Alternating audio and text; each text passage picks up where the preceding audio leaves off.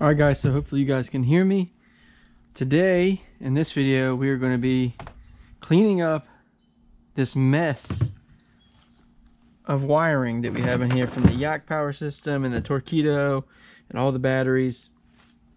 We have the fish finder on it. We obviously have the Torpedo plugged through the hole now, right here. And we have the throttle coming through the Hobie through hole. We got the battery up here. I went away from the Yak-Power system just because it was too bulky and it concentrated the batteries in one spot, and I'm going to separate them out, and we're going to start out with 2 of the 3 that I have, and we're going to put one right here, and then in the back here we're going to have another one right here, and we're going to run them together into the Yak-Power system. But we got to clean all this mess up. As you guys can see, it's pretty messy in there. So, and to clean it all up on the inside of the hole, we're going to use this stuff right here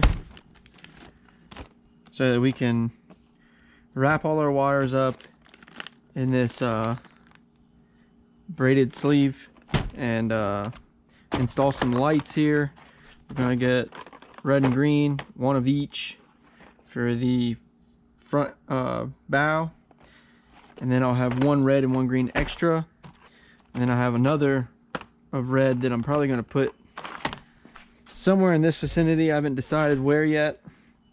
Just to light up the cockpit at night. That'd be my midship lights.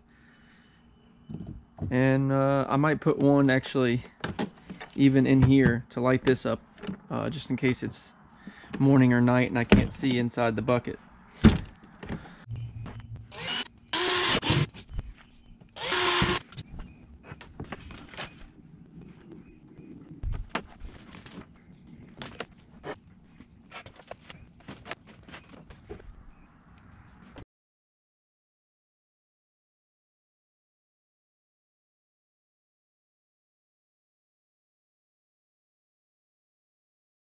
Alright guys, I just wanted to show you the new and improved wiring system I put in here. It is the Yak-Power still.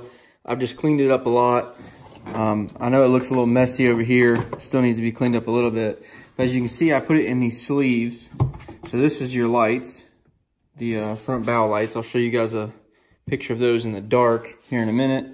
We got the Torpedo right here, and that's the remote wire for the Torpedo. This is the actual motor wire. Got 2 Dakota lithium batteries, one in the front and one in the rear compartment.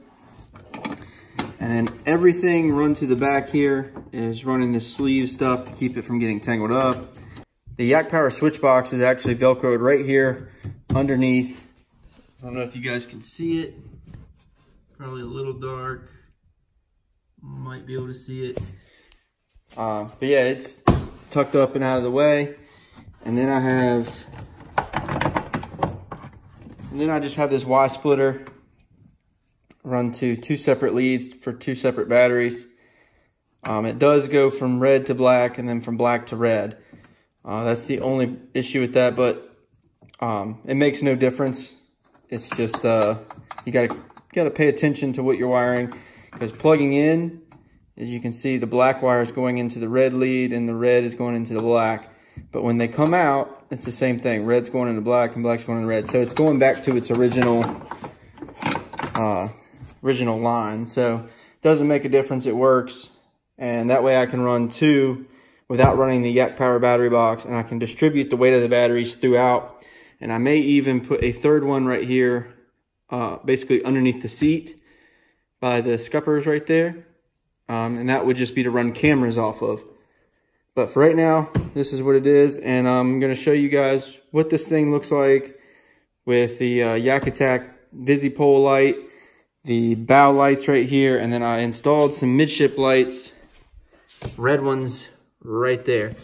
So let's get the lights turned off and show you guys the finished product. Alright, as you guys can see, these front lights right here on the bow, you got the red and green. Had to install those because I installed the Torpedo. Got the boat registered with the stickers right here. But I had to have those installed to be under power before and after, light hours. And then we have the VisiPole in the back, the Yak-Attack light, and then right here in the cockpit, we've got 2 of the red lights that lights up the cockpit pretty nice. I like the red on red, the red lights on the red kayak. Lights it up so you can see pretty much everything. So you guys can see. It gives you just enough light. I may add one in here in this compartment later on. But for right now, it lights up everything that I need it to. And I'm safe on the water. And everything's clean installed with those sleeves. Batteries distributed. The weight difference is huge from not having 3 batteries in the front to just having the 2, one in the front, one in the back. But hopefully you guys enjoyed this video.